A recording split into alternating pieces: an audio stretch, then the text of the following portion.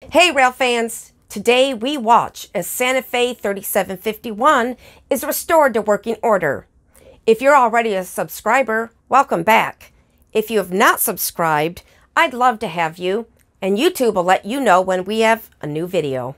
At Railfan Depot, we celebrate the action, history, and fun of steel wheel on steel rail.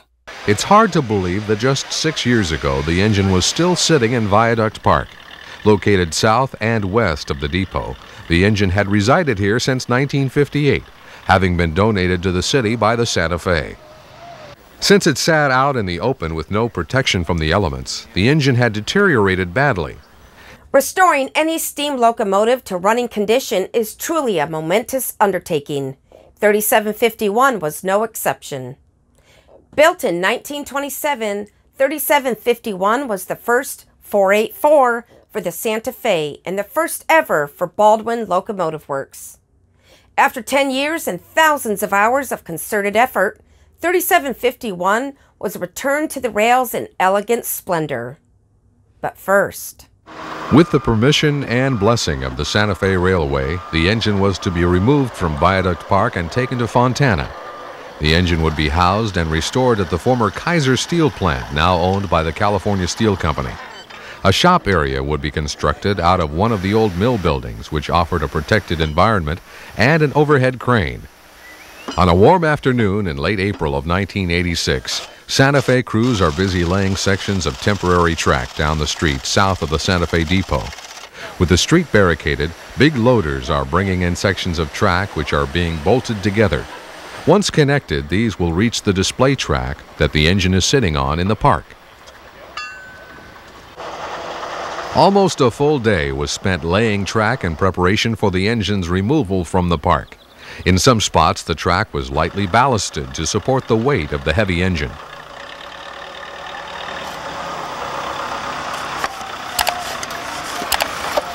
While final preparations are completed on the track, volunteers from the San Bernardino Railroad Historical Society are busy preparing the locomotive for the move. Lubrication is being applied to as many moving parts as can be reached. As the time for the locomotive's move drew closer, the volunteer group working on the engine gathered for a group photograph. A temporary lubrication system was rigged to supply oil to the bearings as the engine was being moved. As cables were attached to the front of the locomotive, rail bolts that had been used to prevent the engine's movement were removed with cutting torches. Finally, the last obstacles to the engine's freedom had been eliminated. Soon the slack came out of the cables and the locomotive began to inch out of its prison in the park. For the first time in 28 years, the locomotive was moving again. Any doubts the group may have had concerning whether its wheels would turn or not vanished as the engine rolled free immediately. It was great news that none of the bearings had frozen during the engine's protracted stay in the park.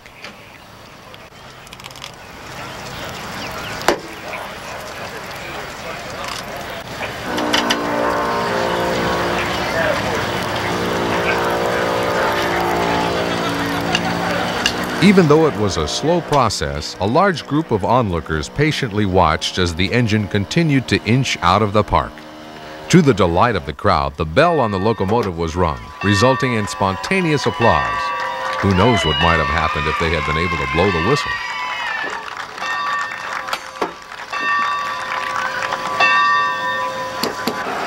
It would take most of the day to move the engine from the display track in the park to the Santa Fe mainline. Once the engine was clear of the park, the temporary snap track was moved again. This time the track was angled toward a yard track where the engine would roll back onto Santa Fe rails. Later, with the engine back on the Santa Fe, a switch engine would pull the locomotive to Colton, where it was parked on a spur.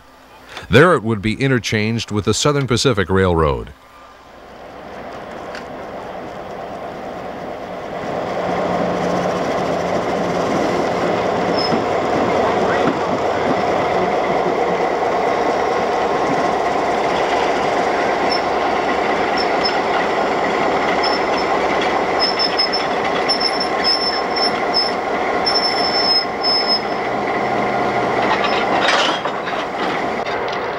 On May 3, 1986, the SP dispatched two SD9 switch engines to the spur in Colton. After coupling to the locomotive, the SD9s would spend the next several hours pulling the engine over the SP main line to Fontana.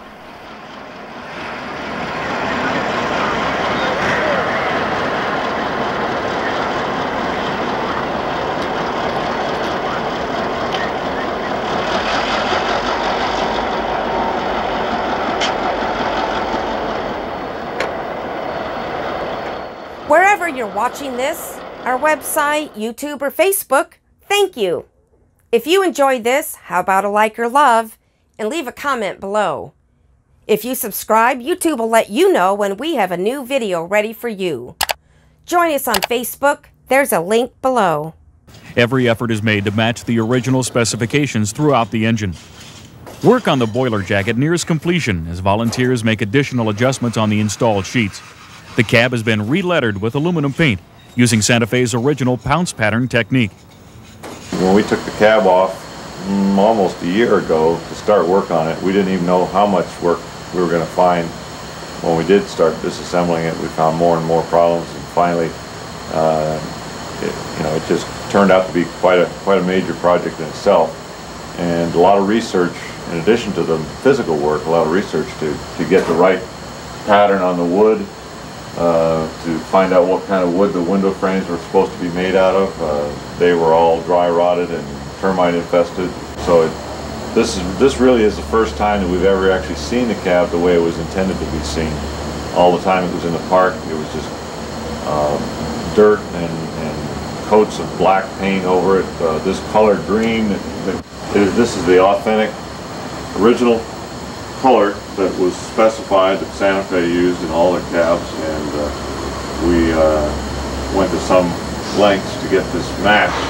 The window frames, these are all made out of ash, and which was the originally specified wood for the windows, and they are clear finish, which was also documented in some of the builders' photos that was the way the engines were delivered. They were not painted. The window frames were not painted, at least when the engine was first out of the shop. We've tried to be faithful to the original intent, the original style, and not get too creative with going overboard with the detailing and over-restore it or varnish the wood instead of painting it or things like that, just because we want people to feel like they've stepped back in time. When they step into this cab, we want them to feel like, yeah, this is the way a steam locomotive was in the 1920s. And then it came time for the first real test run outside of her temporary repair shop. Can you imagine the anxiety of the restoration crew? Retired Santa Fe engineer Phillips Koch, a longtime society volunteer, is the obvious choice to handle the operating chores on this occasion. The date is August 18, 1991, and the Society has scheduled a 3-day open house. Not only will it be a successful public relations event, it will also provide a necessary shakedown for the engine and its crew. The remaining seconds seem to be an eternity, but at long last, 3751 is ready to make her debut.